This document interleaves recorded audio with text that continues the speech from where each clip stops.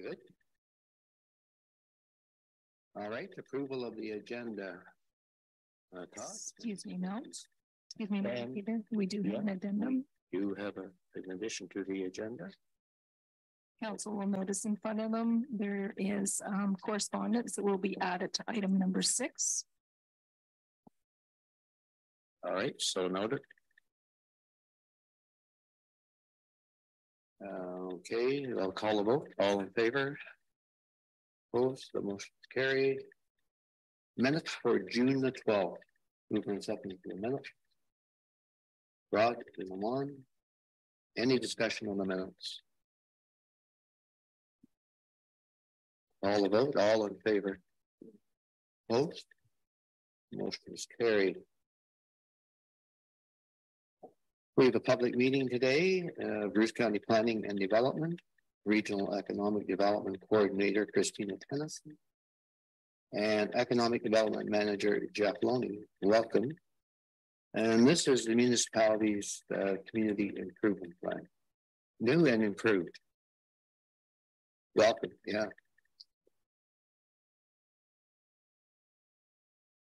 Well, thank you very much. And through you to the rest of the committee, I'll give a brief overview of the policy you have in front of you and then put it back to your team to allow public comment. I will note that this public meeting is required under the Planning Act as part of the process for approving a community improvement plan. So the purpose of a community improvement plan is to allow municipalities to participate in downtown revitalization and financial incentive activities. This is the only way under the Municipal Acts that you are able to provide what would normally be considered bonusing to private entities. So why does the county care about this? So county governments are not permitted to have community improvement plans unless they are considered a prescribed municipality under the Municipal Act. At this time, Bruce County is not a prescribed municipality. So we have been working in partnership with Northern Bruce Peninsula around community improvement plans since the inception of the Spruce the Bruce program, as that is our way to enable that type of program in individual municipalities. A number of months ago, we had the opportunity through our regional support program to work with administration on your side to help look at a new and improved community improvement plan. And we're happy to present the final draft of this for the public meeting. So a couple of the largest changes that were included in this program, I'll sort of run through them. The mapping is one of the largest changes you'll see in this program. So it's a 2-tier mapping process that's becoming more and more used in the community improvement plan world. So what happens is the entire municipality of Northern Bruce Peninsula is designated as a community improvement plan. This means that the entire municipality has access to these programs in some way, shape, or form. The second tier to that mapping includes what we've noted as a priority area. And you can see the map on the screen there. These priority areas allow the municipality to restrict certain programs, and it also allows the county to restrict certain programs specifically to those areas. Community improvement plans were built and were always intended to be a downtown revitalization tool, but in recent years, these have been expanded. So what the priority areas allow us to do is to ensure that dollars and time and effort and impact is targeted into those priority areas while still ensuring that different types of programs that provide different types of impacts are available to those across the entire municipality. And we'll talk a little bit more about those as I get into our 3 categories of grants that are proposed. So if you scroll further into the document, you'll see that there are 3 distinct areas of grants. The first is development incentives. So these are municipally driven but county supported grants. These include things like tax increment equivalent grants. They include things like fee reductions or surplus lands. So these types of grants are really targeted at large scale developments in the area, typically over a certain value or increasing a tax assessment by a certain value. Why we call them municipally driven but county involved. In almost all of the situations, the municipality would be the first point of contact for these types of things. However, the county usually plays a part in each piece.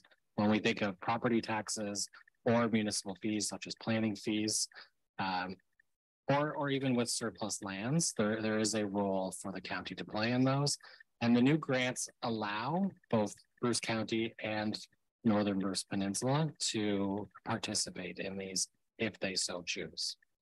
The second category of grants are the building and property improvement incentives. Now, these incentives are municipally driven in that Northern Bruce Peninsula will be, these are your programs if you choose to use them. There's 6 different categories included in this, such as signage, building restoration, or as far as we can tell, the first of its kind, an incentive looking at commercial accommodation refurbishment that is included in those categories. Now, the lion's share of the grants that you see in here are under the Bruce County led, or what we call our Spruce the Bruce program. These are the county led initiatives that we administer and we fund. And there's, I believe there's about 16 different grants within this area. Now, these are the classic Spruce the Bruce grants that you've seen over the last number of years. That includes facades, signage, a number of others, as well as an expanded set of priorities for agriculture businesses, for tourism businesses, for residential and mixed use properties, and for accessibility improvements to our downtown. So to go back to the mapping, the whole area allows us to expand these grants into many of our classic agriculture businesses that are not located within our downtowns, as well as the tourism. The remainder of the document really gets into a number of the how this project is implemented, how it potentially can work. One thing to note is, unlike many policies that say, here's your policy in place, you must do this, community improvement plans are a policy that's put in place to give you the opportunity to do things, not necessarily require you to participate in these programs. So at the bottom of the document in Schedule B, it gives you a really high overview of the various different grant programs that are available under this program. And I encourage you to take a look at those if you haven't already. And just to finish our presentation, we want to talk a little bit about what the remainder of the process looks like from a planning perspective. So this is in front of you today for a public meeting to allow yourselves and the public to have any input into that. If there are changes to be made, those are proposed between now and approval of the bylaw. The changes, if made, do need to be circulated through the Ministry of Municipal Affairs and Housing, who has looked at this document and has no concerns about what is contained within it. If approved by bylaw in the future, this will start a mandatory 20-day appeal period, like any other Planning Act approval. At the end of that 20-day appeal period, this will officially be in force and effect and can be utilized by both Bruce County and by the Northern Bruce Peninsula. What that means on the Bruce County side is there's a reserve of approximately $15,000 that are available for those 4 new grant categories that will be marketed immediately within Northern Bruce Peninsula. So I'm going to leave my presentation there, and I'm happy to answer any questions from this committee or from the public should they arise. All right, thank you, Jeff. So a majority of these grants are priority areas. So the priority areas are downtown core areas, or? Thank you. So the priority areas are your downtown cores. So historically, you've had two priority areas being Tobermory and Lion's Head. And this one includes an additional one in Ferndale. Yeah. And those priority areas just ensure that certain things like facade grants are targeted towards those higher density commercial areas, whereas other grants may be available in a broader sense, such as development incentives. But those priority areas really allow you to target and make the largest impacts with any funds that are being provided to those businesses. All right, and then if I go to the mapping on page 43, and that's Ferndale. So the extreme north, the block that's there. What is that? Is that the hatch or the dotted area there at the extreme north? Yeah, that one, yeah.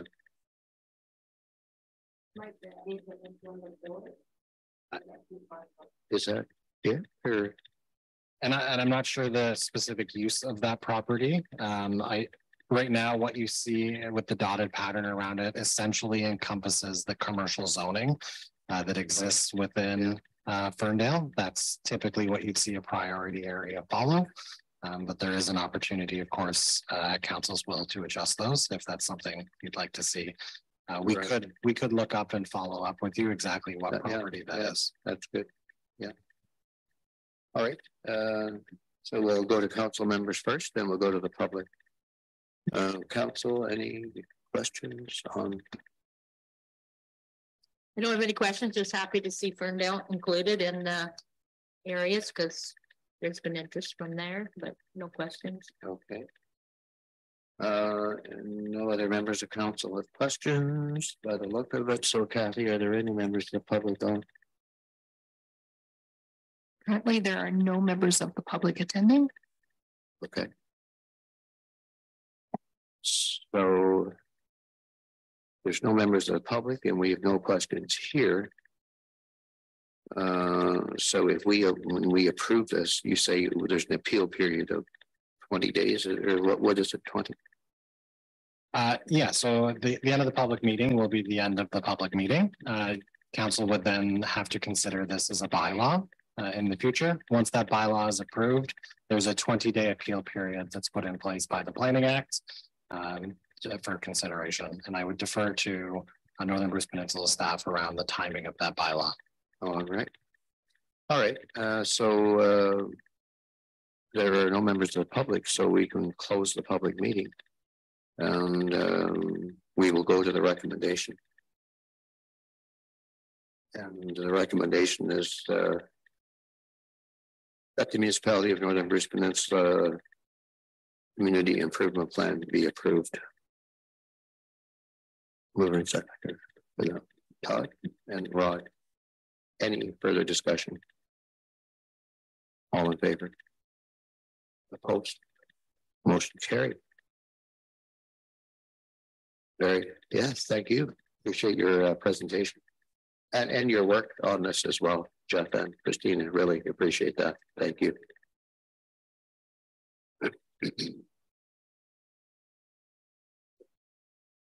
Next, we will go to delegation and two delegations actually. We have the first one, Kim Clarke.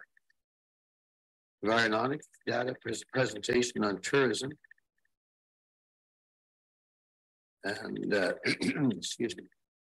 Tim, welcome, and you can give us an overview of the short one, preferably. I wasn't sure about the timing, so I thought maybe please swap to you today. Oh. Thanks, Mr. Mayor. You can take your time. The topic's not always the most exciting, so I prefer if y'all stay to wait today. My name's Kim Clarke. I'm the manager of stakeholder relations at RTO7, and Peggy reached out to me and Christina to look at some geofencing in particular areas around the peninsula to have a look at visitation. Who is coming for visitors? Approximately how many people are coming? How can we reach these people? What are they interested in? And how can you integrate that into, you know, tourism and so forth? We were looking at a number of locations, and the report that's being shown is the long one. So if you want to switch, that's totally up to you. So I had a look at, sorry, I'm going to back up a minute. So we at RTO7 are partners with Destination Canada in their research program. And through that, we have access to Environics Analytics, which is the top market research firm in Canada. And they divide Canadians into 67 different segments based on postal code. So they bring in all these different databases. They look at the Canadian census, they look at syndicated research, and they try to understand Canadians and a little bit more about Canadians, all based on neighborhoods. So they also have this program that's called Mobilescapes, which is a geofencing program. So when you don't have data, postal codes, and you're looking at understanding who your visitors are, you can put an imaginary boundary around an area. So we can go up to 5 million square meters, which is about the size of a shopping mall or a little bit bigger, and have a look at over a time frame who has come in using anonymized permission-based data service. So essentially, if a person has their location services on their phone turned on, they walk through or enter into this geofence over the time frame that you have indicated. They have access to one of the apps that is the third party where they collect the data from. Then a record is counted. So we looked at 7 different areas over 2021 and 2022, and we looked at the whole year. So what you're going to see is a synopsis of visitation over an entire year from January 1st to December 31st. So there's 3 columns that we provide to you. So one is total records. So that is the number of devices in which pinged off of a cell phone tower. So they got a data point from that, and that was counted as a record. They then take this, the number of cell phone pings and records, and then they normalize that to the Canadian census using some calculation that is far beyond my knowledge. And they come out with these numbers in terms of daily visits. So how many times does a device enter into one particular geofence over that time frame? So if we were geofencing Ferndale, and Peggy drives through Ferndale every day for work, she might be counted 300 times as a daily visit. Whereas unique visitors are how many different devices have been captured. So it does sound very big brother, but just so that we can't actually find any person. It's all anonymized data. We are only provided with postal codes. Beyond that, everything is very well secured. So we have a summary of the visitation over the last 2 years. In Tobermory, we looked at the Parks Canada Visitor Center. We looked at the entrance and the parking lot at Cypress Lake. We looked at the parking lots at Singing Sands, so we excluded the road there. We looked at the entranceway to Halfway Log Dump. We also looked at Ferndale, including the highway. So we looked at all 4 corners. So anyone coming into that intersection is captured. And we looked at Lion's Head as well. So we can compare between 2021 and 2022.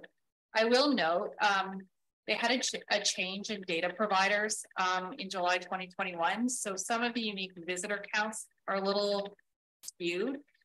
So all of the reports are done on daily visitation. So looking at how many times people come within one area. If we scroll down, I just wanted to give you a visualization of approximately where people were coming from. So every color has its own year and geofence. I changed some shapes around, so there's a lot of dots there, but I think in general you can kind of see a pattern of where people are coming from in the Golden Horseshoe. We can kind of see them right up the escarpment, down the peninsula itself, but also kind of along the shoreline of Lake Huron, along the 401 corridor over to Ottawa. And we can see that a little bit over into Quebec as well, which is really interesting. And then kind of down the 401 corridor all the way between London, Kitchener, and Windsor. So you have a bit of a T pattern there, which is super interesting.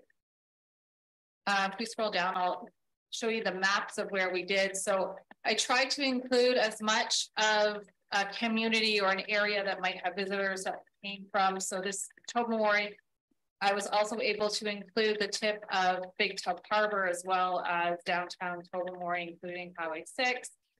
And then Parks Canada Visitor Center, I took all the Dick Road and then the parking lot, as well as the path that walks out in, I think it's Head Street from the Parks Canada Visitor Center.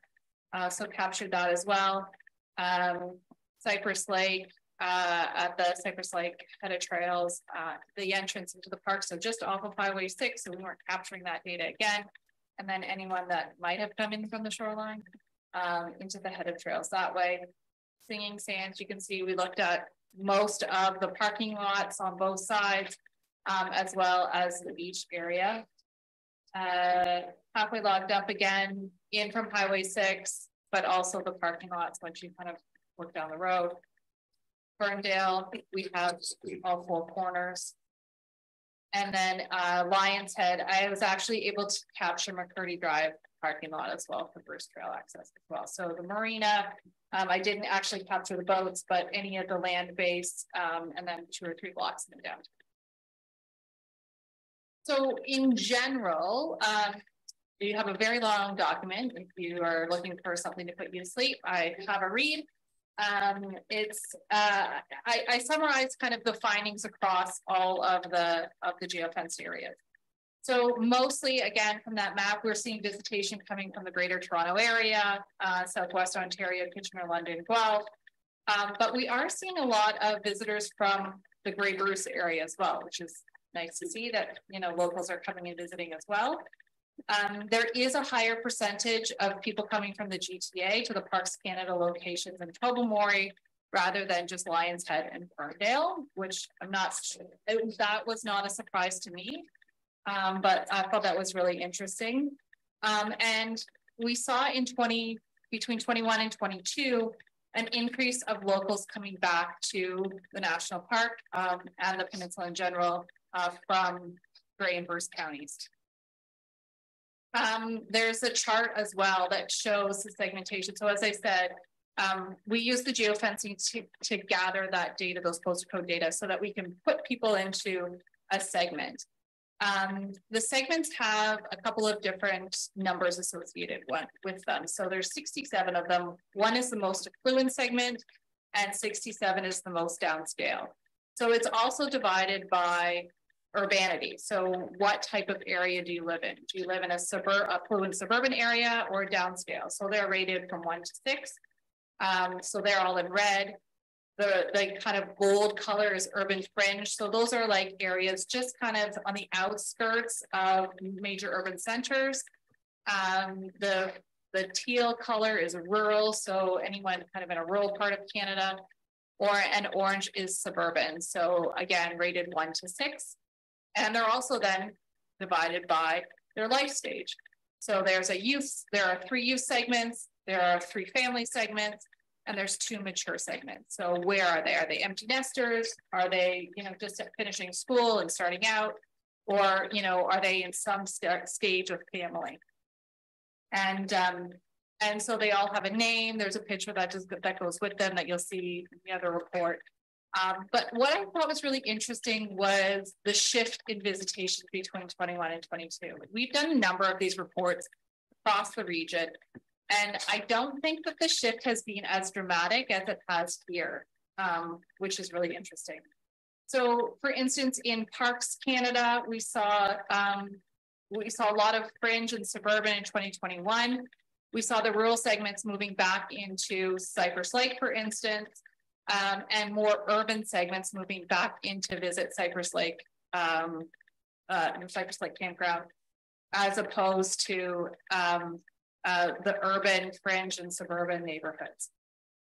The visitation in Ferndale and Lions Head was very consistent. So we saw like one shift in the top 5, but the segments were very consistent over the other 2 years. So you know, in Tobermory, we also saw that shift from less and the Parks Canada Visitor Center, less urban fringe and suburban, more rural, more urban centers as well. So that it was just it's interesting to see, because that has not been the case in many of the other communities that we've looked at. So we can see that you know, from this data as well. We can look at, you know, types of activities that they like to do and ways that they think through psychographics. So the visitors to Halfway Log Dump and Singing Sam's almost mimicked each other. And you know, we kind of categorize this as they have a lot of confidence in big business. They have a lot of, there's a variable called consumption evangelism. So they really believe like what their friends are doing is what they want to do. So, you know, I really feel like these are bucket list people. They, you know, Tobermory and Parks Canada is high on their radar, and, you know, everybody's doing this, so we must do this as well. These are folks that are probably going to be hard to come back. So once they check that off their list, they move on to the next one. Whereas we're seeing, you know, the shift back to more traditional visitors that have been coming to the peninsula from Southwest, from those, you know, very urban centers, as well as the rural centers. And these are folks that will probably continue to come back. They have, their values are slightly different. So attraction to nature ranks very high with them. Confidence in small business ranks really high with them. Duty, utilitarian consumption. These are people where the messages around visit responsibly will probably resonate quite well.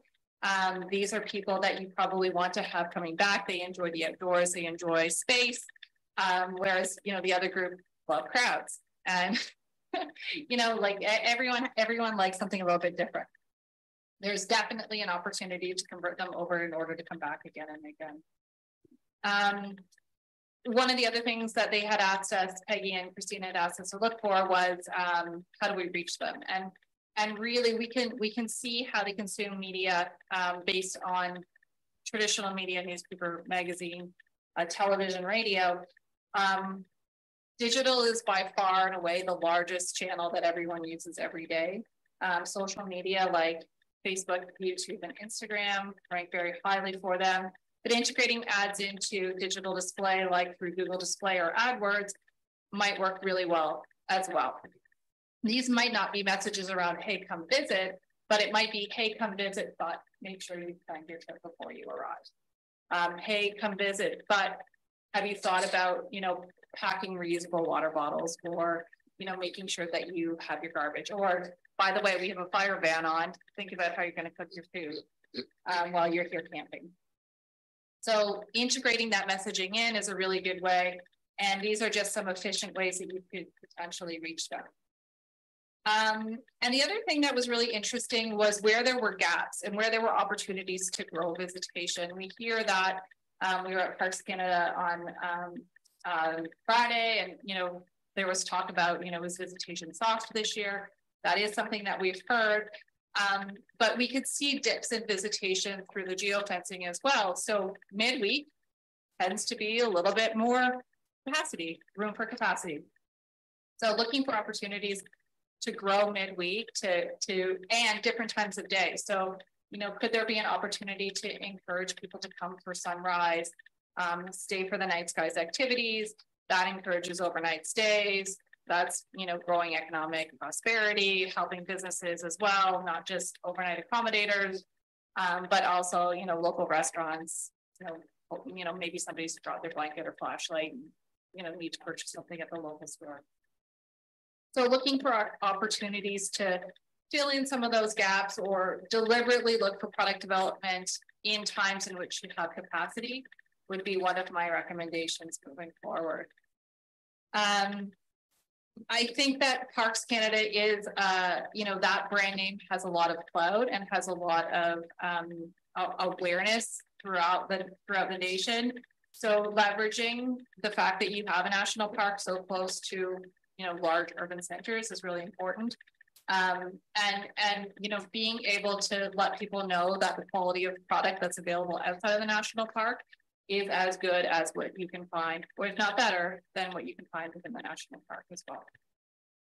Look to continue to promote into the GTA in Southwest Ontario, but don't forget about the local regions as well. And if you're, if we're looking at growing shoulder seasons, potentially looking at advertising within Grey and Bruce counties, down Simcoe or Huron County as well, might be a really great opportunity to encourage people to come, between the May long weekend and July 1st, or, September, October, potentially November. And then, some of the things that you're hearing about too, about growing winter visitation as well. So, trying to kind of get that ball on board. If there is a desire for the businesses to continue to be open year round or extend those seasons, these could be great ways for you to help them. That's it. All of that in 10 minutes. All of that in 15 minutes. All right, thank you, Kim. Questions of Kim? Rod? Well, not a question, just a comment, I guess. It impresses me, the technology that can be used and how you can drill down and be really specific. I mean, it does have a bit of a big brother buzz to it, but it is fairly innocuous. And the other thing I enjoyed and I might aspire to is to become one of these people here. I think I might consider myself, what was it, backcountry boomer or a scenic retirement or something. I'm going to aspire to get that. You can put your postal code into, if you go to Environics .ca or Google Prism lookup, you can put your postal code in and it will tell you which segment you are. Yeah. Smoky. Kim, I've always been on and anybody on the last term will know that I'm a strong supporter of tourism. I totally get it is our #1 economic driver. I also feel that the municipality supports tourism, but we should not be a manager of tourism so much as support our local chamber of commerce and our business areas. So will you be presenting this material, say to, we've now the Chamber of Commerce, as I'm sure you know, is going to be representing the entire Bruce Peninsula. So I'm thinking this type of information could really be helpful for the Chamber of Commerce. Yeah, absolutely. I have not been asked to come and speak to the chamber yet, but I'm more than welcome to share the data. Yeah, and like, I mean, this isn't a great time of year. We all know how things go. So, but I do think so. And this material then is all coming from, you find out people's postal codes and then the computer and the databases fill in everything else. So, on the STAG committee, they were Parks Canada and we had a group. I wasn't a part of that one. I was something else that were doing data collection too. And they were doing actual surveys. And I believe you were involved were you involved in that? Because I'm just wondering how that plays in. So it was not a part of this at all then. It's two separate things. Yeah. Okay, because between that and this, there's a lot of information there. And I was surprised again at the Parks meeting. We started to talk about, it was just a term I had never thought of when talking product shelf life or sustainability in terms of visitation. And it is a different way because there are those people out there, like we had the bucket listers. I've done that, been there, and now we need to focus on getting those people back and with the right message. And so I totally get that. But I just, think that this information is great and thank you. And we're all aware of the importance of it, but it could probably be important elsewhere as well. I think the other thing to understand too is this is one tool. This is one set of data that you can use in order to make decisions. I think it's very helpful to say, okay, we need a starting place to move forward from, whether that's, helping the chamber, or whether that's the municipality deciding that they're wanting to, move into things, or STAG saying, okay, well, we need to look at, you know, visitation. What are people interested in? Where are we seeing, you know, can we understand the visitors that are coming besides surveys? Combining all of those sources is really important to get a really robust understanding of who visitors are. Well, and that in the back hatch it, because those businesses at the end of this year, they'll have a good idea what's going on. And as far as promotion and all that kind of thing, I know that's a county thing and we support the county, but we personally here, and a lot of the businesses like the boat tours, all that, they've done a lot of their own promotion, but they actually quit promoting in certain areas because they came under some heat for, you know, there's also the other side of that, but people hopefully starting to realize, you know what, it's, you know, it can be managed type of Absolutely. thing. Yeah. So anyway, thank you. You're welcome. I just had one question about interpreting some of the data there. See, like the number of unique visitors went down like drastically, like every year, but total records went up. Does that just mean like it's the same people visiting multiple times, or what does that mean? So the unique records is where that change in the data source came. So that's why that, I mean, I wouldn't put a lot on that number. However, I think it can mean a couple of things as well. If you have fewer unique visitors, but you have an increase in visitation, those people, you know, we have the same number of people or fewer people, but visiting more often, which is often our goal, or staying longer, which is often our goal. So, you know, less strain on local resources. I know this is something that we've talked about, the RTO table, and through, you know, tourism in general, is how do you get, you know, fewer day visitors, more overnight stays. And so there is the potential that you know, those fewer unique, part of that could be fewer unique visitors, could be that people just are staying longer. But there is a change in the data, and it happened in July 2022. So it does shift. I would look more closely at daily visits, which is why the report's done that way than visitors. All right. Yes, go ahead, John. Can some of this data be used to help us with our cell coverage? Like Your cell coverage? like I know there's a lot of times I'll be in Lion's Head and I know I don't have any data. Like that's why I wonder if some of these numbers are skewed by our cell coverage. Yeah. Oh, I mean, it would have a direct impact on that as well. That's certainly something I know. There have been conservation areas in which they are like, can you run a geofence, and the sample size comes back as low, and it's precisely cell coverage is the problem. So yeah, I don't know how you would use that, but you could certainly say, you know what, we feel that, you know, using this data, and this is not the only product that uses geofencing data and technology. There are, you know, going to any of the mobile service providers, you know, you could use the same argument as well and say, hey, by the way, we have gaps in here. And I think maybe, I don't know if Swift is working on that still for cell phone coverage. Peggy, yes, our CAO. Well, I throw that out there. And Mark, right. Yeah, definitely an issue. And as Todd mentioned, I mean, I guess throughout areas of the municipality, but in Lion's Head particular, like it is a real issue. So we would like to get an answer to it very quickly. So, yeah, I think our staff are working. Yeah, and that will affect the total records. I think it has less of an impact on the daily visits because of that complicated algorithm in order to calculate what the estimate daily visits is. But certainly I think that, you know, if you had better cell phone coverage, you're going to get better data. All right. I mean, we look at this information all the time and you're involved in tourism. What's your number one takeaway from all the information we have here? There's a lot of people coming to the peninsula. There's a lot of trips, which is really great. I did not break it down by month, but I certainly could. You can even look at it by weekend. You can look at it by days of the week. We kind of see that as a summary.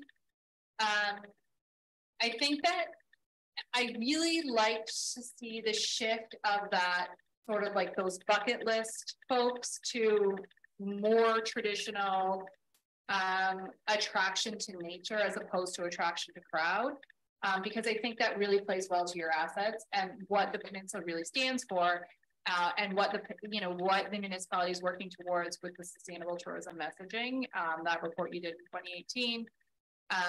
But getting the people that you want to come up here, and I always feel that tourism is really the front door of your economic development. No one is moving to a community that they've never visited before. So if you can get them to come here, they fall in love with it. The people that are coming, I would say in 2022, are more of your traditional visitors. And I hazard to guess, if I looked at 2020, that the visitation would be very similar to 2020, 2021, and not 2022. These are the people that, the potential for them to move here to become full-time residents, to open businesses is there. And, you get better broadband and cell phone coverage, and we have a lot of people that are working remotely or hybrid, or they can work from anywhere now.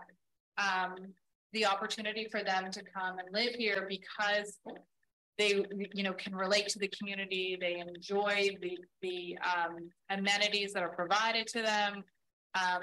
They like space, they like it quieter for outside of July and August. I think that those are your people if you're looking to, grow as college. All right. Well, on behalf of council and staff, thank you, Kim. Lots for us to digest. Yeah. If you have any more questions, please, reach out through Peggy. I'm happy to answer. This is very high level.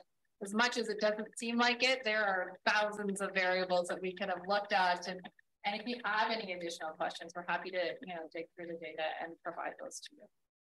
Good. Thank you. Appreciate your presentation. Thanks.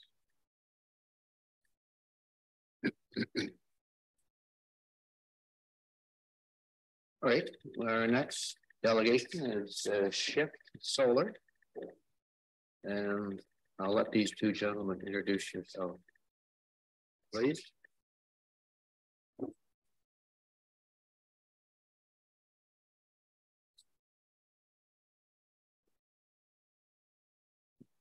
Good afternoon, Mr. Mayor, Deputy Mayor, members of council.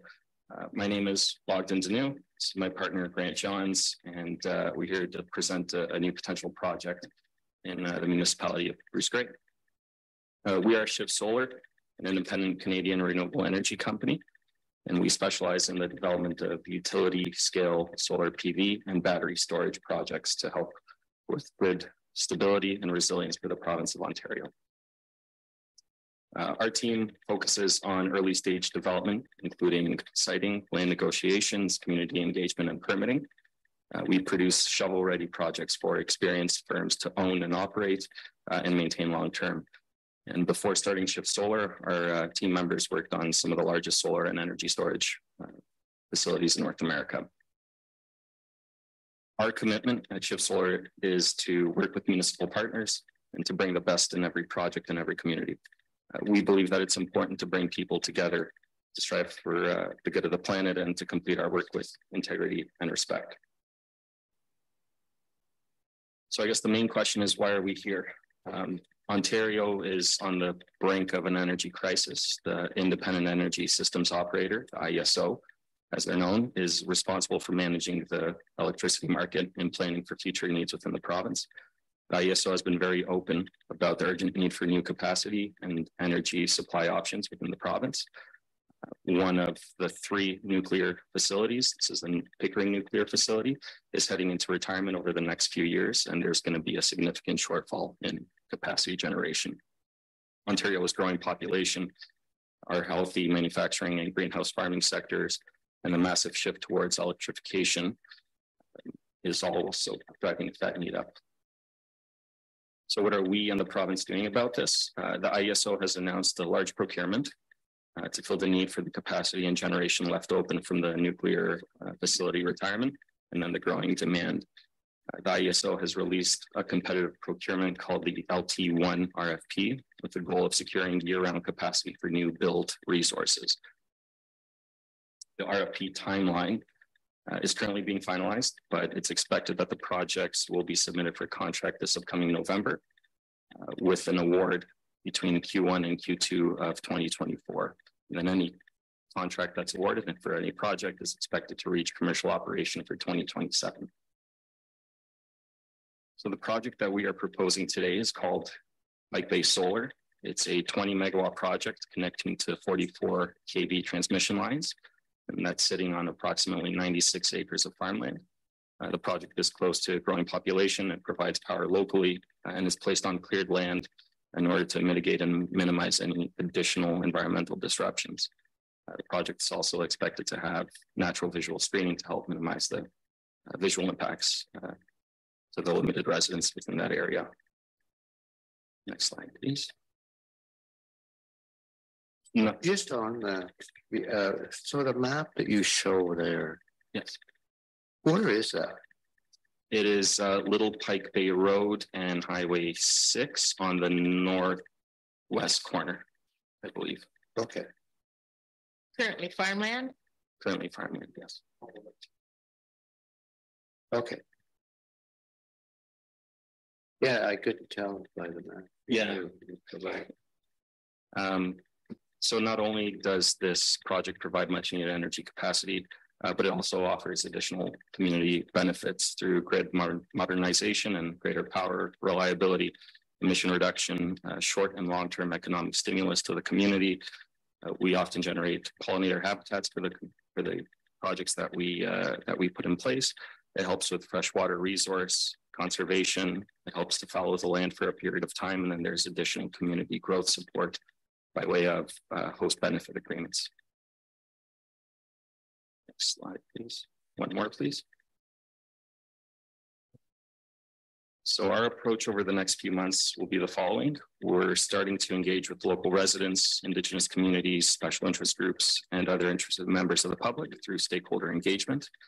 We will begin the RIA process with the MECP, and this will include everything from natural heritage assessment, cultural heritage assessment, archaeological assessments, noise studies.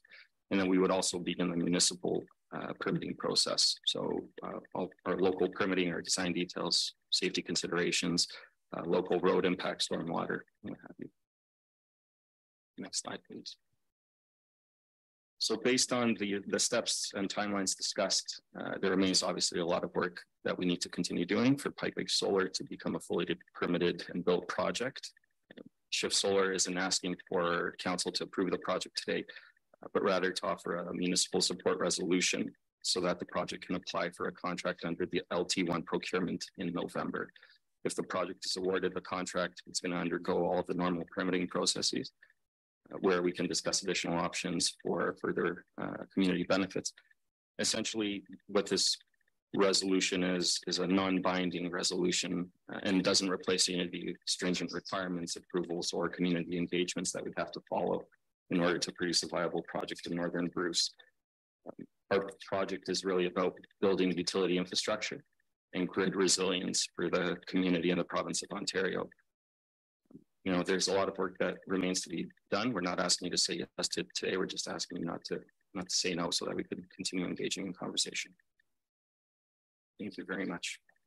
Open up to questions. Any questions? Yes.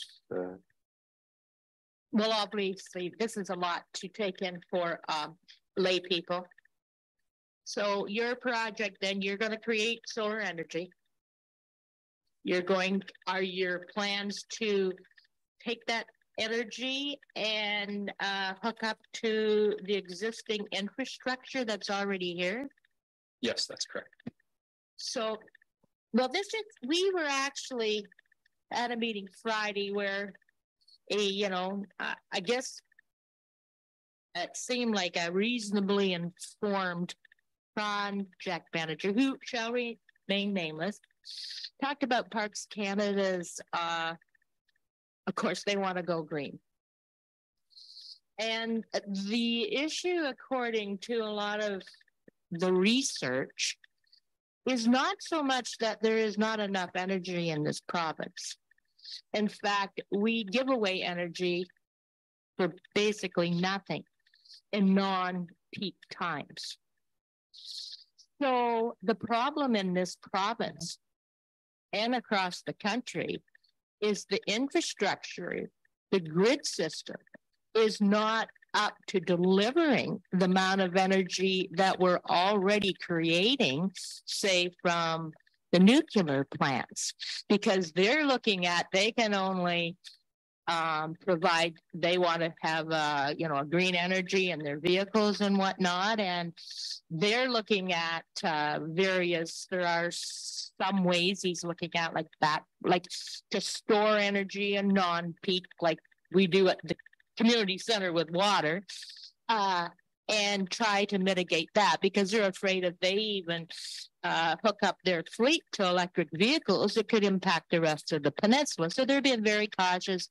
Right now, they're doing a lot of research, blah, blah, blah. And also, like, I mean, when we know in California, everybody wanted electric car. Well, now they're limited. They're limited to the time that they can even charge those cars. So I guess my point is lack of energy, which is what you're creating, the problem? Or is it this grid system that does not have the capacity to get the energy to people? And would this not exacerbate that issue for the grid on the Bruce Peninsula? Does that make any sense? Yeah, thank you so much. A lot of great points in there. Historically, Ontario has not had an energy need, but in the next 5 years, the ISO, who runs the whole grid in the province, is predicting an energy need. So Pickering nuclear facility is coming offline. The federal government is making it very hard for natural gas generators to keep producing energy. So those are starting to shut down as well. So moving forward with, like you said, electric vehicles and growing demand, there is a need for energy in the province. At the same time, there's also a need for capacity, which for the time being, they're procuring energy storage resources, which shift the energy from low peak times to high peak times. So that helps. But they are, locationally have some capacity needs as well because of high electrical demand from electric vehicles, electrification of housing, and large manufacturing centers. But to be clear, there is an energy need in the next 5 to 10 years in the province due to a lot of the generators retiring. Okay, good. But to me, we've got one grid system up here right now. And I think people that are on the forefront of this have kind of over years seen the fact that we've had brownouts, like the peninsula's grid. I mean, and I know it's all over the country, but I just am curious about, and it's a technical thing. You're creating a great deal more energy and you're putting it on in a grid on the peninsula that is already not able to handle probably what we want to do up here in the neck. And like our issue right now up here in a lot of places is not lack energy. It's lack of the facility, the grid to be able to deliver it to us. So if you're anyway, that's just my point. I know there's a lot more to this than I understand, but I want you to understand kind of how we might possibly look at this, and we'll have to get a lot of information from hydro and from other sources before I could be fully supported. Of course, and that's part of that's part of the process as well, to work with Hydro One, to work with the ISO for the grid infrastructure up here. There is a 44 kV line that comes over Owen Sound that feeds all of the Bruce Peninsula, and that's the line we'd be connecting to. I'm sorry, what's that? Yeah, it's a 44 kilovolt line out of Owen Sound transformer station. Okay. That's the line that comes up here and feeds all the local communities. Bringing the energy production up closer to the loads, helps with that grid resiliency that you're talking about, and helps local communities. If we're up here generating power and you're not getting it from Bruce Power, which feeds Owen Sound, then feeds up here, the energy is a lot closer to the load and helps with that grid resiliency. I'm on. Have you done any comparable projects in other municipalities that like we could look at for reference?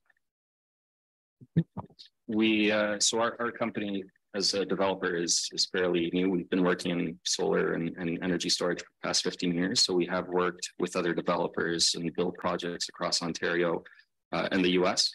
So we would be able to provide some reference projects that we can look to. I guess the one thing you're probably going to come up against is the use of farmland for this. So I know it would be a willing seller buyer type thing, but how are you going to sell that sort of aspect of it that we're using prime farmland for this? Yeah, so I mean, I think the primary reason for solar farms to be located on land such as this is we're not clear cutting, we're not removing trees out, right? Which would lead to everything from soil erosion to water issues too. So part of it is the land is suitable for these types of installations. The land is also near infrastructure, which again is a benefit, not having to put it in the middle of a forested area and then having the complicated issues of how do you service it and how do you interconnect. The other benefits of these types of projects is we're not stripping the land, we're not removing it. It's being fallowed for a period of time and then can come back into circulation for farmland and for farming practices. And then there's also the emerging field of what's called agrivoltaics, which is combining both agriculture with solar. I mean, the solar system itself sits there and is passive. There are other options to be able to utilize the land under it. By way of, like I said, a pollinator habitat that can help increase the pollination of the surrounding area. You could do sheep grazing. There are certain species of flora and fauna that you're able to put in there, as well as vegetables that can still be potentially grown. Right? We haven't looked at all the site-specific options. This is very preliminary. The MSR request is only to give us the ability to continue discussions with the ISO by way of, a continued dialogue. This project could take 1.5 years to be fully permitted and analyzed, engineered, and a couple of years before it's ever constructed. So we have that time to engage with the community and with the broader government at large. At least it's not under NEC development control, although the whole peninsula is in the plan. But it could be worse. That's all I'm saying. All right, Todd. Is there any plans for battery storage on this site as well? So as of right now, we are looking at solar, but we can include a battery storage component to it. What we've started doing with IESO is what's called a deliverability test. So we basically give a project size to the IESO, and then over the next several months, they're going to come back and tell us how much power can be injected at this location and what the grid looks like.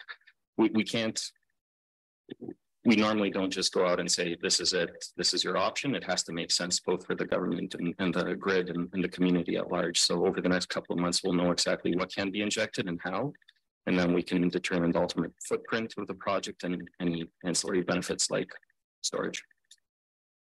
Just one other question to follow up on Rod's comment on, it's a shame to be taking, I know you're saying that there are other uses, but this is prime farmland. Do you have a backup sites that you're looking at as well? If this, rather than this site? Within northern Bruce, no, this is the site that makes sense. Yeah. All right. I want to thank you for your presentation. And Peggy, do you want to give any comment on this? Do you bring back a report for us, or yeah, we'll bring back a report with a potential resolution. So we'll be working with you on that. Wonderful. Thank you very much for your time. Yeah, all right. Thank you so much. Thank you. Very interesting.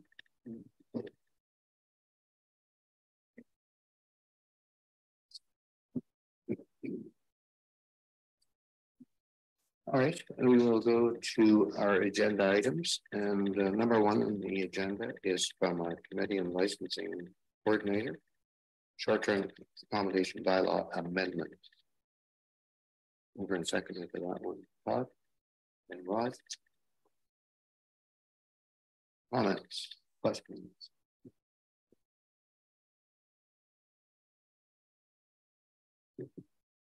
Lindsay, once again, lots of amendments here and clarification on things. And just on page,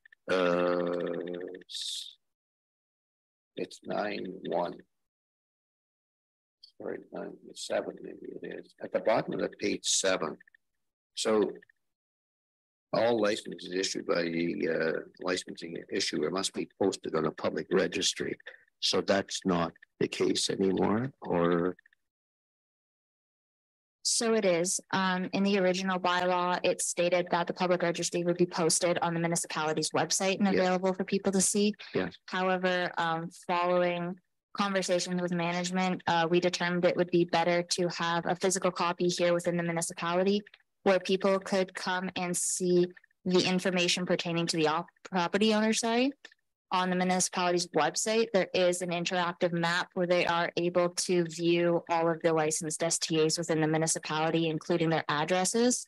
However, the public registry has information pertaining to the property owner, which is why we didn't want that posted online. Okay. Yeah, I thought that's nice. Thank you, Smokey. Yeah, just one thing, and we've discussed this before, and maybe this is fine. Page 7, section 8.5 is the part where if anyone, we revoke a license, that it's revoked we change it to 2 years.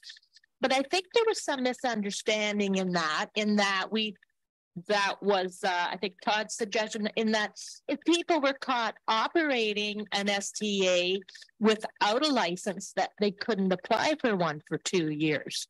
So I'm just curious, right now, or our previous bylaw, we took away the license for 1 year. Do we want to increase that to 2 years? Because that's what this is saying here. And I'd just be a little worried that you could bankrupt a business, or we might be more hesitant to revoke a license if we felt. So I brought this point up before, and maybe I just misunderstood and everybody wanted to go ahead with that being we revoke a license that already had been issued, and we for 2 years. Currently the ones that we've revoked, we've done for 1 year. So I think I just want to be clear that we're doing what we want it to be doing in that. Yeah, and Lindsay, just your response, I guess, to that. Is that what you thought you heard from council, or was that management that decided that was maybe a more appropriate? No, that was my interpretation after the 3 council meetings we had discussing the amendments. If that is something that council wishes me to amend within the report, I'd be more than happy to do so. Yeah. So yeah, comments on that. I know we did toss that around the length of revoke, even though I length of time to revoke the license. So it is up to council. Presently, as Smokey has indicated, it is a 1 year. I would be afraid that if I knew 2 years could potentially put somebody totally out of business, I might think twice about revoking the license more. And I think we do need to be firm. I personally would prefer it to be 1 year, but certainly whatever this, we're here to make this decision, and why there's 5 of us. Yeah. I can. Yeah, maybe for now I can support Smokey on that. Just with the 1 year. Once again, I mean, we're reviewing this document again within a few months, so we can look at it again. But for now, I can support the continuation of the 1 year. Yeah, I think I'd agree with you too. 1 year is an indication that you've done something wrong, and I guess you could always come back and say, well, another year after that. I mean, you just want to set the tone. Or we could even, if in our next review say, your second whatever is 2 years or whatever. Yeah, we could do that. Yeah. So maybe with council's permission, we will.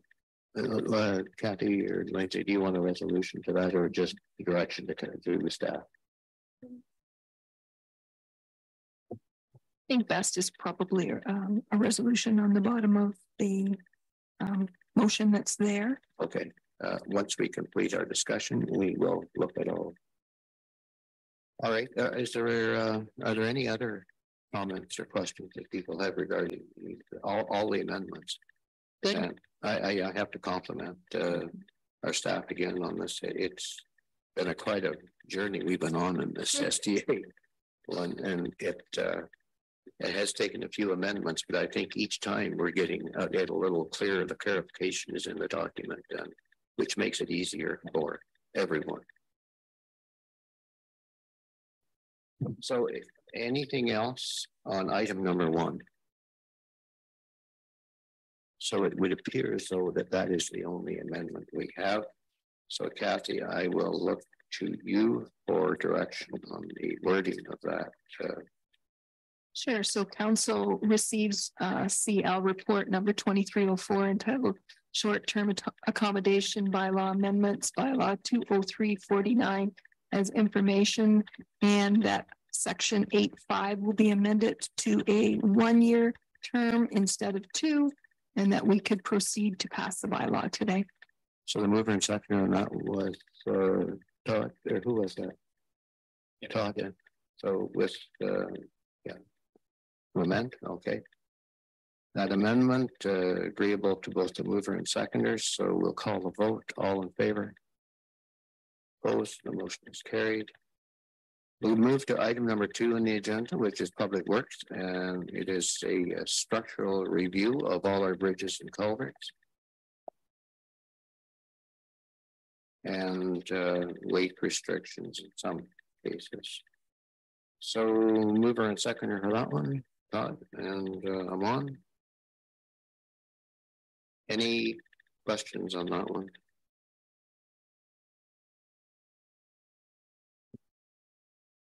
Roy, do you have any comments on this one? Yeah, I'd just like to inform council that I was hoping to have a report here for council's review for the Judges Creek bridge replacement options. It's a technical memo with regards to the 4th concession and 10th side road bridges. Yes. However, I'm just waiting on review from our municipal drainage engineer for his comments on it. I'd like to have those before I presented the report to council.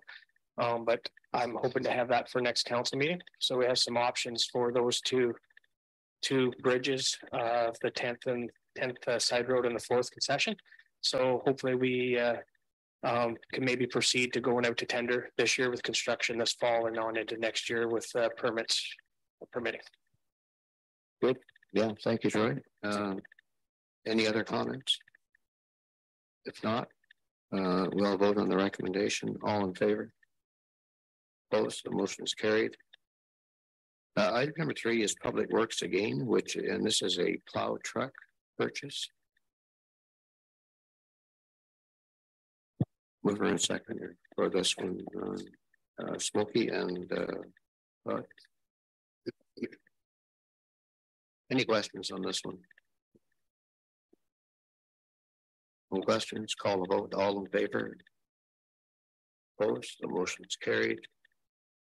Number 4 is the Public Works Manager report again. It's the Hayes Drive storm sewer.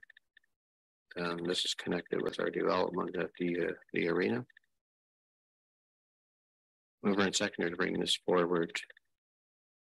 Amon and Rod. Any questions or comments regarding this report? Any? Yes. Well, I got a lot to learn about storm drains, obviously. And I think historically, Troy, there has been a wastewater issue in the past at the arena. So it is something that needs dealt with. But yeah, it's just so basically through the Hayes private property, we're going to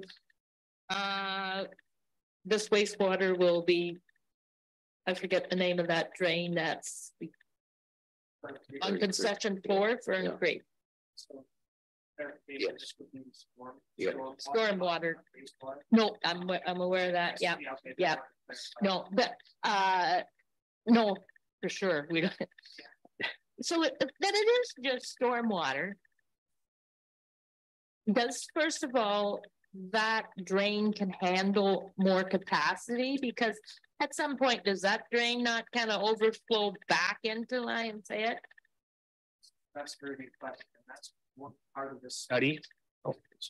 That's part of this study, is to look at the hydraulic capacity of that drain and the catchment area to see if the drain can handle it. We believe that it can at this time. And that drain actually flows westerly, so it doesn't come into Lions Head. It flows into Lake Huron, not Georgian Bay. So, but it's one of our oldest drains, and so it does flow all through Ferndale and then goes into Miles Bay through the Overlands River system. Oh, okay. Because so it doesn't, because basically we're sending water up. Yeah, it's got to come down. Yeah. So you're just kind of wondering, considering it is stormwater and all the stormwater runs into, well, I guess like in that situation would run into Georgian Bay anyway. If there wasn't, I mean, and I guess the engineers, this is something they'll look at, because there's the odd system like up by the high school. Well, I'm just, you know, no, for sure. I gotta ask a question, even if I don't know what the hell it is. But it just seems like we're sending water up. It's got to come down. Common sense tells you if you're overloading that, it could. Anyway, that's just for sure. And they're all good questions. And Lions Head's kind of a watershed divide. So part of Lions Head flows into Georgian Bay, and this is on the other half. They have looked at. We have very limited storm management infrastructure within Lions Head. Now the county does have some on the Bruce Road 9 or County Road 29. What I'm talking about. Yeah, but it appears that at this time there isn't the capacity at those to handle anything more, and plus of the gradient that is a different watershed. So I mean, they're going to be looking at all the options. Yeah. So we're not just looking at, we're going through private property and it's going to the fern drain. There's going to be some. And before that they can really finalize the design, they have to look at all the capacities of everything and then make a recommendations. Thank you. All right. Are there any other comments regarding item number 4? If not, we will call a vote. All in favor? Opposed? Motion is carried. Item number 5 is the chief building official, and this is an agreement on Walter Sherman Drive. Mover and seconder for that one. Rod and Amon.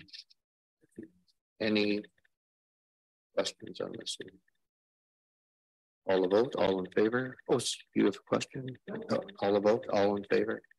Opposed? Carried. Item number 6 is a no demand for service site plan control agreement. And this one is on Green Cedar Drive. Mover and second to bring that forward. Amon and Todd. Any questions on this one? Call the vote, all in favor. Opposed? Motion is carried. Item number 7 is the same property and just lifting a holding zone on that one.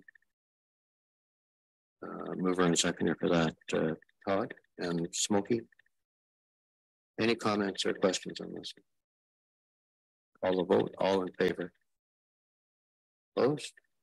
Motion is carried. Parks and Rec. Parks and Rec facilities manager, results of our RFP results for the Tobermory Lions Head playground equipment. All mover and second for this, Rod and Todd. Any questions on this one? Smokey, yeah. Okay.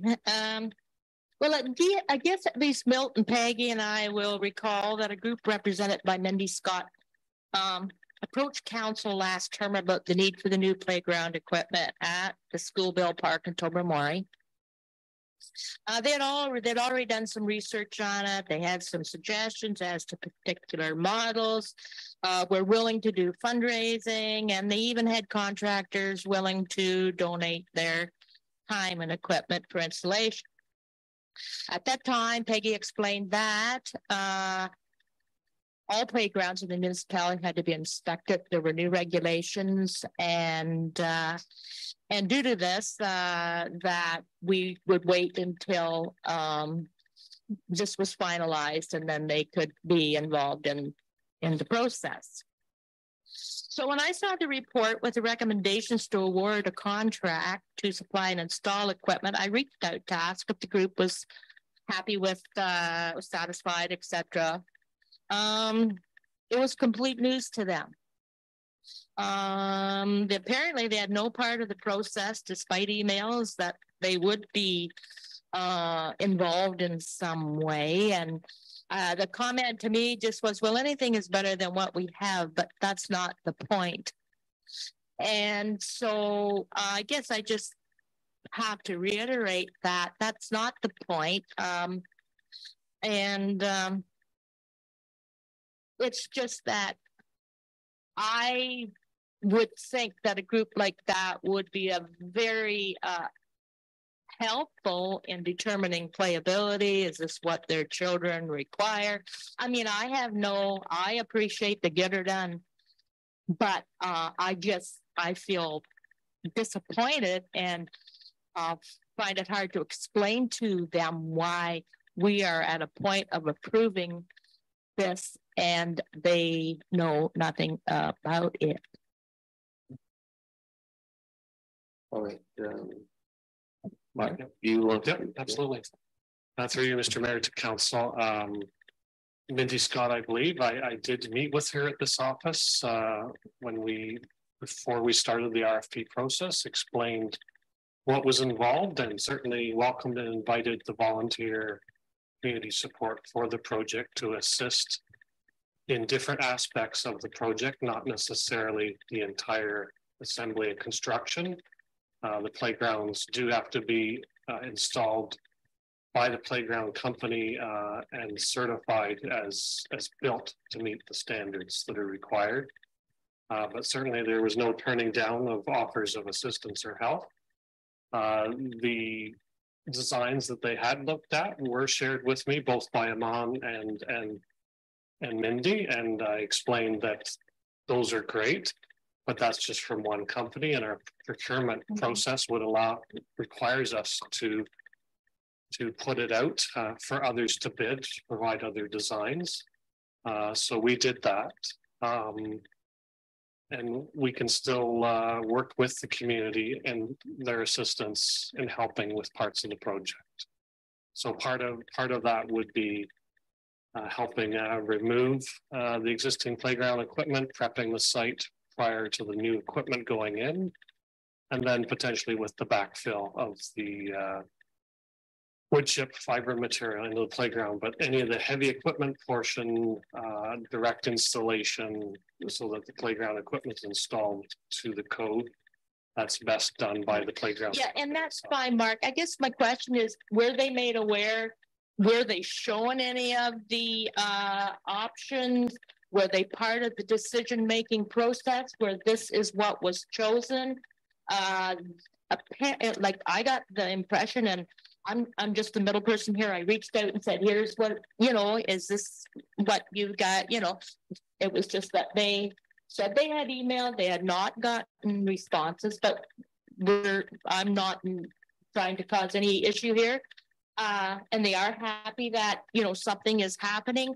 I'm just curious, like, were they any part of the decision-making that this was chosen, or? It's not that any one person chose a specific design. The RFP process is set up so that the playground companies submit a design based on information we can give them in the RFP. So the information that was given in the RFP was of a marine or beach theme type playground, which I had discussed with Mindy. So that was the best way we could describe, because there's 1,000,001 options for playground design, and we can't necessarily ask a playground company to give us unlimited number of designs to pick from, because every design is a different price point. So we have a budget for the project, so we asked for them to design a playground for each location that gave us the most elements of play, meeting all the standards for playground build. So they gave us their best design that we could get the most elements for the money that we had available to do the project. So yeah, I guess just the playability thing to me, like that would have been something I would have not, I guess that was built into it in some way, but maybe not more of a practical matter with you know, people that are dealing with kids all the time now and whatnot. So yeah, just that's this is a common challenge with building any playgrounds, because when a community looks at the catalog and they see all the designs, and then when they realize what the price points are for those designs, you soon realize you'd have to increase your budget significantly to achieve the ultimate playground. So well, yeah, that's fine, and they probably at some point are intelligent, you know, and understand that. I just feel that it's some and I will get more information on it. I just wish that we weren't at this point without more contact and, you know, input, but just to comment. there was certainly no intent to offend anybody or No, I understand that. I just feel that we're a small community. Yep. It is different here. And lots of times if we reach out and explain something ahead of time, we get less issues later. I get less issues later. And they understand why this has happened, why it's done this way, rather than trying to explain something later when there's already something's already happened. Because as we know, it is, you know, and people, when they basically came to us quite a long time ago regarding the issue, I just I said that I would mention this, and I have done so. All right, well. Yeah, I'm certainly happy to see it go ahead. And just a bit of a history lesson here. I was there when we built that original one in Tobermory, and it was built with the aid of the 5 members of council. And I think our budget was $18,000, and we had a hard time getting that $18,000. So, and it has been it was a good choice for the time, for sure. It's been well used. All right.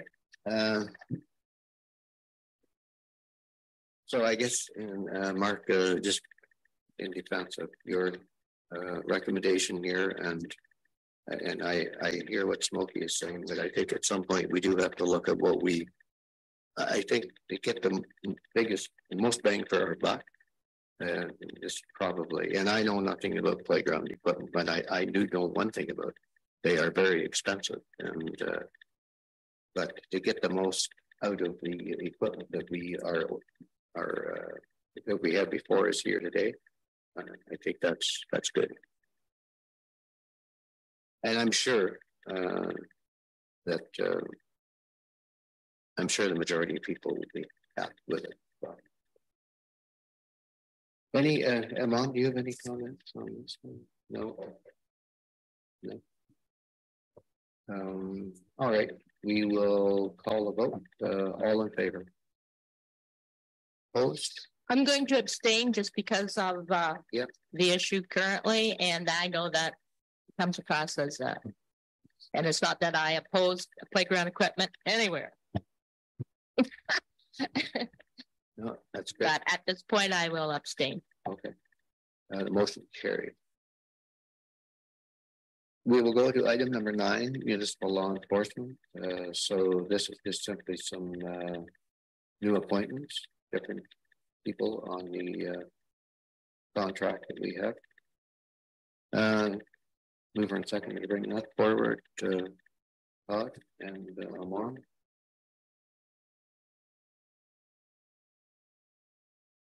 Anything on this number 9? Any question? Number 9. Call the vote. All in favor? Opposed, motion is carried.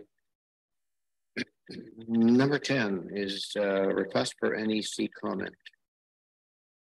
And this is a Bruce Trail Conservancy application on behalf of the owner.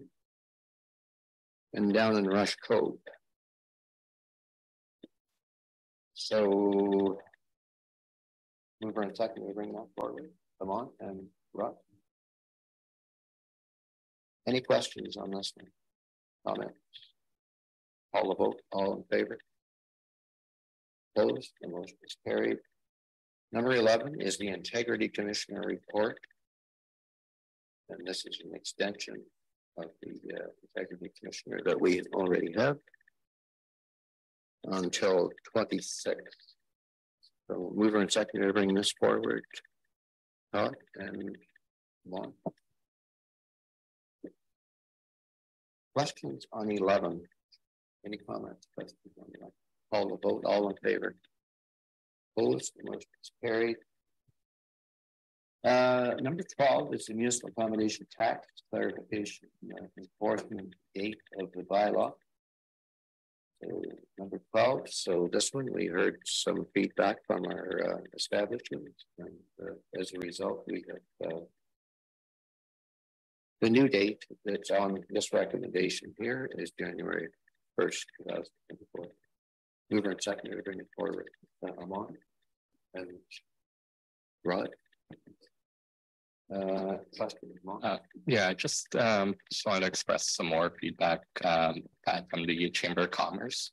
So we had our committee meeting this past Thursday, which unfortunately was too late to submit anything for the agenda, but they would like us to consider postponing this discussion and adoption until the next council meeting, so that they can have the opportunity to submit a formal delegation to council and express some of their opinions and concerns around the bylaw and its implementation and its extent.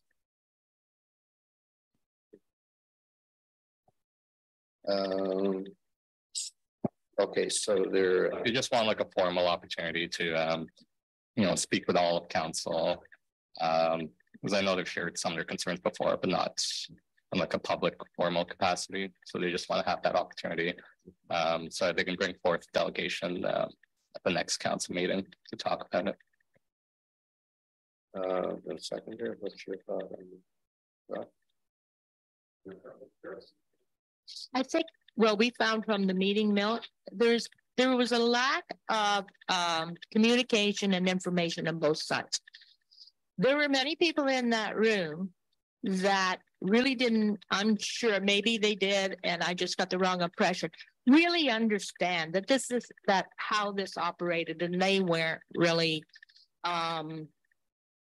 paying this. It wasn't, I tried to say it wasn't a tax, but and on the other hand, there was a lack of understanding of how they need to run their business on our side, and that, a lot of people had already paid, and it would be a real burden on them to try to bring this in for July 1st. So I think even if it's just an opportunity for both sides to ask questions, we, present why we feel why we passed this, the bylaw remains, and they can tell us, well, actually at one point they called us crazy, but anyway, I just think the back and forth information and, would be good, and then we all understand each other, and there won't be, I just think it's be a healthier relationship. And so I agree with Amon. Certainly this isn't coming into effect according to this till January the 1st. So an opportunity to listen to them. We're going to learn something. Hopefully they're going to learn something. I am all for that. All right. If you have any comments, we can go to. So, Juan, what do you suggest? Can you just give me some idea until next council meeting, or? Exactly. Yeah, they just want to be a part of the discussion regarding the implementation of this. So, and they just their meeting was too late to meet this deadline, so. I would look for a deferral. And I looked at both the mover and seconder of the move for deferral on this. And Kathy, when's our next? Next council meeting is July 10th. I'm just going to have to check because right now we have 4 during a public meeting and 2 other delegations and a planning meeting. Oh, okay. So that may have to, we may have to be at the next meeting. We can discuss it following the meeting here to see what works best. Yeah, okay. Anyway, with the thought of bringing it back as quickly as we can, I guess, so that there's some, so that the businesses know what our thoughts are on this. All right, so that'll be deferral on item 12. So we'll call a vote on deferral. All in favor? Opposed? Carried. 2000, no, number 13 is 2024. 2024. All right, just want to make sure I had that right. Council meeting schedule for 2024. And it is outlined there. Mover and seconder to bring it forward, Smokey and Todd. Any concerns or questions about those dates?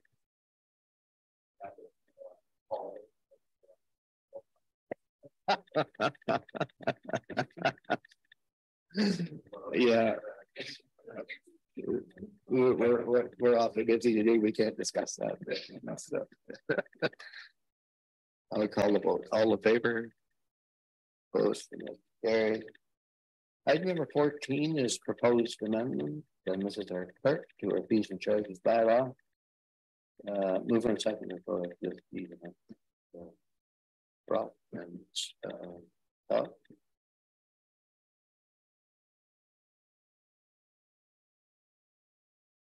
So I think there's any questions on Rob. I think it's a spelling mistake. It's $60 per house. Yeah, that'd be good to get that cleaned up. Yeah. Yeah, if you just on that foundation fee. No, not that one. The care and maintenance. Sorry, it's the $250 minimum to a maximum of $450. So how does that work again? So under the care and maintenance with the Bereavement Authority of Ontario, it's 40% of the foundation fee. Okay. So we had a minimum fee to a maximum fee. And I checked these with our current cemetery manager who will be doing these. And this is why with the change from him taking on cemetery manager and ground maintenance, we had to adjust the fees here because of the price of him doing it and the price of concrete these days. So we would adjust them. Yes. Any other questions on item 14? All vote. All in favor? Opposed? Motion is carried. Move to other business. Does anyone have other business? No. Yeah. And this maybe isn't other business, but I'm just wondering, our relationship with the county is that we provide the water for the ambulance station. And there's been an issue there, we all know. And part of it is that there's just old toilets. Now, maybe Mark, this is something. Oh, Mark's gone. Scared him off. But anyway, unintentionally. I mean, it's a county building. They need to replace that. We still have an issue, and they need to if they replace the toilets in the ambulance station to newer ones that wouldn't keep running, there would be a bit of one less thing to worry about as far as running out of water this summer. My understanding is it's just a question of replacing the toilets, and if the county could do that, I think that would be something that would be helpful. Oh, okay. One of our staff. Any other business? No one else? We'll go to correspondence and we'll just put down the list here of them. I'll get a move in second going forward, the information ones in particular, and we may be providing direction some. But the information ones. Move in second with Rod and Lamont. So Rick Byers, the new story here for Rivers. MPP. Lisa Ditterman regarding our fireworks. Did you have a chance to happen to look at that, Jack, Fire Chief Jack? You want to comment on that?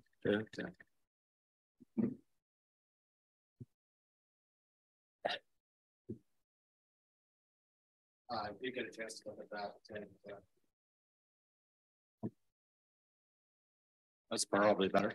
Yeah, I did have a chance to look at that letter as well as I spoke to Ms. Gitterman about her concerns. Oh, okay. You have. Her concerns are in the Eagle Road East area. Yes. With the area itself and mostly noise pollution. Oh, you can't hear? Yeah, it is on. It is on. Yeah, it is. Maybe speak more into it. And there's concerns with noise pollution as well as the fireworks themselves in that area. Currently, there are two there's fireworks. They're still having trouble hearing me, Jack. Currently, there's two fireworks permits that are open in that area that have been approved. But as of right now, no fireworks are being permitted because of the restricted fire zone that's been implemented by the province and the municipal burning ban. So the people that have those permits initiated, like they're informed that, or did they? Yes. Yeah, they have to call in to activate their permit. If they try to call in, they'll be told that they cannot have fireworks. Okay. Yes. Yes. All right. Just one. Any other comments on that?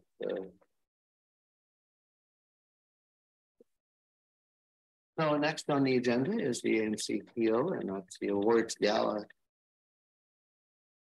And once again, our staff, well, not individuals this time, it is a team effort on this one, a project team.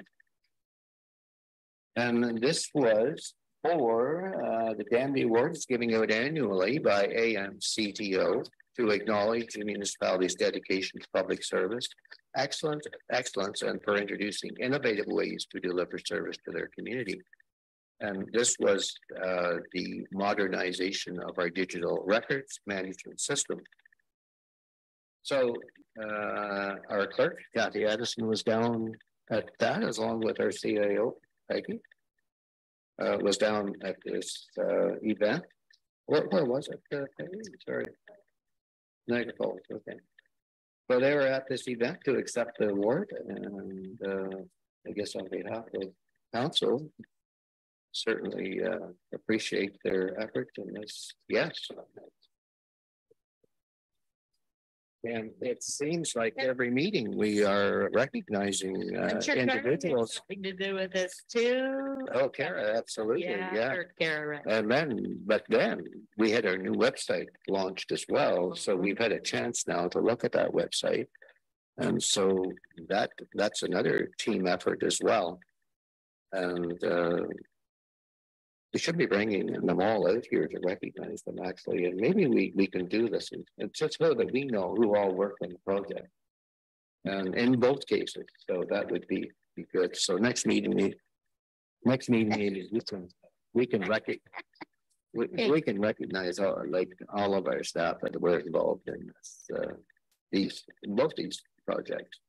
And I guess feedback from the sense of Peggy sent some information out, or Kara sent some information out regarding our new website, Peggy, and give us a bit of an update on that. Yeah, so with the launch of our new website, we did have a let me just pull that up. We had a very I would say a very successful first week. We're actually up with our daily visitors plus some new members. A lot of the community calendar seems to be very popular, which is great. We highly recommend that anybody that would like to see what's going on in the community, either populate the calendar, you're allowed, members of the public are allowed to do that now. And then also the council section was also very successful, plus the employment opportunities. So those were some very great items, and we've heard nothing but good responses.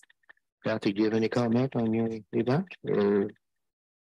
No, I guess I just wanted to put in the essay on behalf of this municipality, because we are rural, we are remote, and we have to do things a little unique and different. So with a team effort, we were able to win this award in Niagara Falls. So it certainly was a team.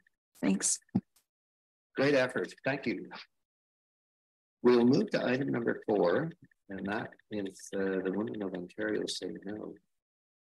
And this, they're looking for a resolution,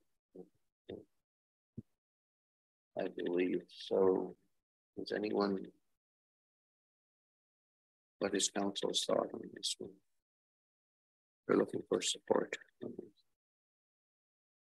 I can't say I know enough about what they're proposed. Like, we do have the integrity commissioner rules. Yeah, I'm not sure what else they're looking for beyond what. Yeah, it's some incidents that happened. Yes. So the Women of Ontario that Say No progress group is essentially wanting to bring forward the legislative amendments that were brought forward to the code of conduct. It was voted down. Essentially what it was to strengthen the wording regarding violence and sexual harassment to staff members, which would, by council members, which essentially could remove a council member from a either committee or the council table itself. So they're asking that they're asking for municipal council support to bring it back to the table. Rob, did you support that? You said, yeah, I'm on support. Yeah. Any further comments? So all in favor? Opposed? The motion is carried. And municipality West Grey is item number 5. That is a sharing infrastructure basically. The resolution brought forward by Tweed, and they supported that resolution. Which anybody have any thought on this? One of those common sense things that yes, I'd support it. Yeah, support for Rob. Call the vote. All in favor? Opposed? The motion is carried.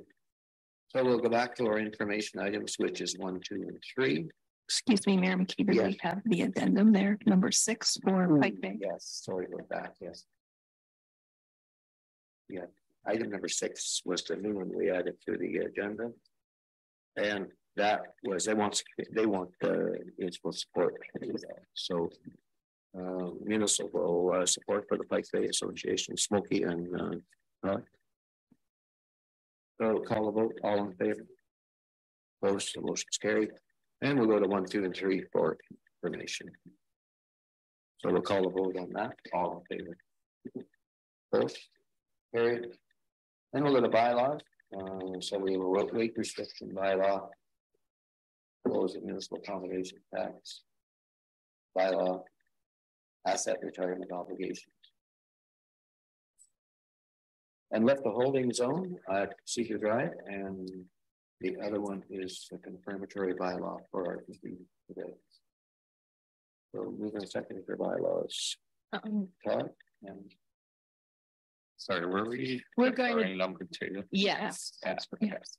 That is only for we deferred that, so we'll have to pull it.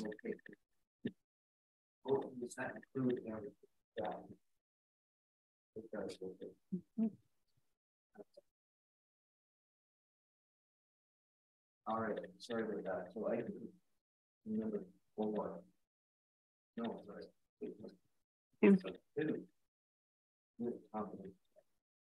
So we're withdrawing. So it's 1, 2, 4, 5, 6. Oh, no, 6. I'll get this right back. We've got it to the right. All right, it is 1 and 3.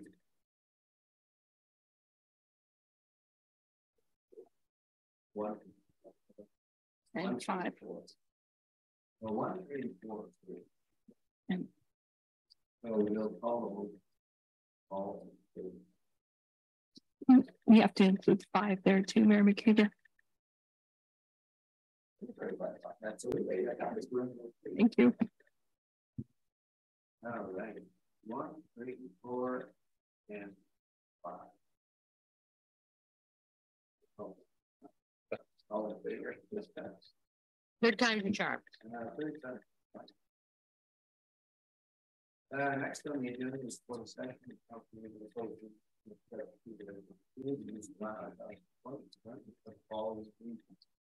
Personnel matters. And this is personnel.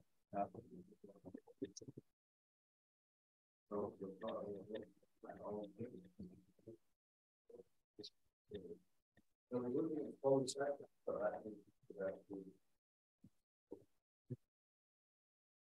Yeah.